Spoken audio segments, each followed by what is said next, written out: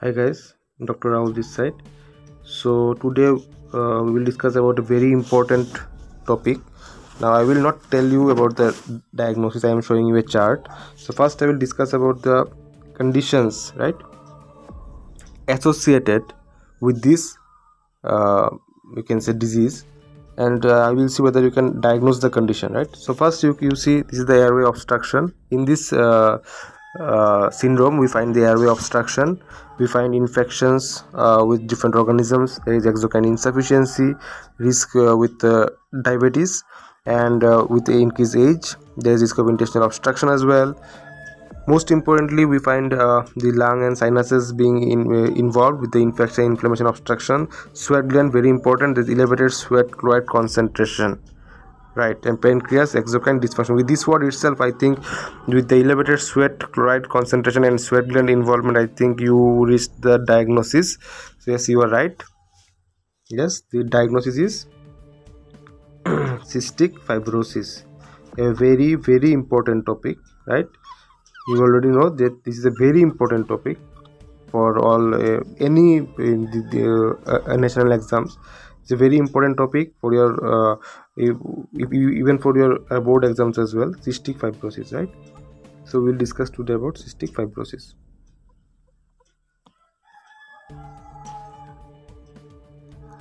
Cystic fibrosis, right. So first of all, this is the autosomal recessive condition, right. Autosomal recessive condition, remember this one. And it's an exocrinopathy affecting multiple epithelial tissues, right. The gene product responsible for this condition is CFTR gene. What we say as cystic fibrosis transmembrane conduction regulator gene, or in short CFTR gene. So first remember autosomal recessive condition, exocrinopathy, right, and it is the gene responsible is CFTR gene. The CFTR gene serves as an anion channel, right, that in the lumen of the epithelial cells that regulates the volume and composition of the secretion, right. So anyway, just remember these 3 points. Also, if I say whether the cystic fibrosis is it a obstructive pattern or a restrictive pattern, actually pulmonary studies shows that it is a mixed obstructive plus restrictive pattern, both, right. So it is a mixed pattern, mixed obstructive and restrictive pattern, right. And talking about the important associations, if I say respiratory manifestations, what respiratory manifestations we can expect, right. In this condition there will be this copious hyperviscous sputum, right. And there will be pulmonary secretions are copious and hyperviscous, right. And there is obstruction of the small and medium sized airways. There is a complex infection with staphylococcus, haemophilus influenza, pseudomonas, right, as you saw in the slide. And also I am discussing about the chronic sinopulmonary disease associated with the condition, right. Chronic sinopulmonary disease, right.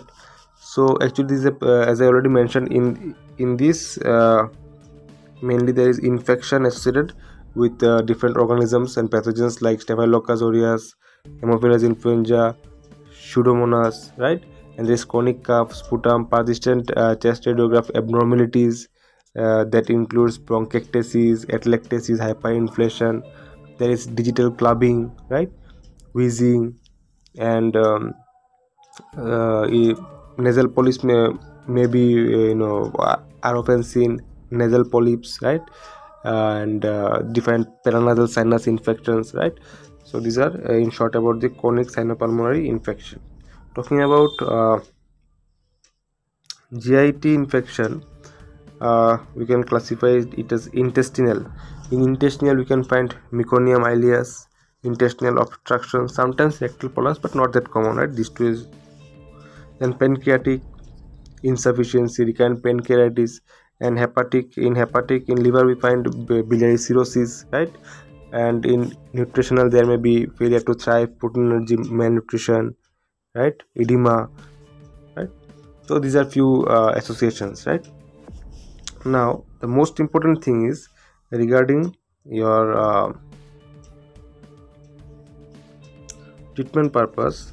The two recent, the advancements, that recombinant human deoxyribonuclease, DNase, right. Recombinant human deoxyribonuclease is useful to decrease sputum viscosity, because just now we mentioned the sputum remains hyper viscous in this condition. So decrease the sputum viscosity, we can use recombinant human deoxyribonuclease. Otherwise the medium to small sized airways will be obstructed, right. So we can use this as a condition, but the main treatment is lung transplantation, and obviously you can consider it as an option, because in the setting of end stage cystic fibrosis, pulmonary failure develops, and lung transplantation is a viable therapeutic option, and it provides you 5-year survival rate, right, in the order of 60%, and median survival rate is more than 8 years. So this is a considerable option. We can consider lung transplantation. Obviously it is a choice we can consider in the treatment, right. So remember these two advancements, right. So we will wrap up the session with the revision of the cystic fibrosis. So first I mentioned that first I mentioned that cystic fibrosis is an autosomal recessive condition. This is an exocrinopathy. CFTR gene is involved, and this is a mixed obstructive and restrictive pattern.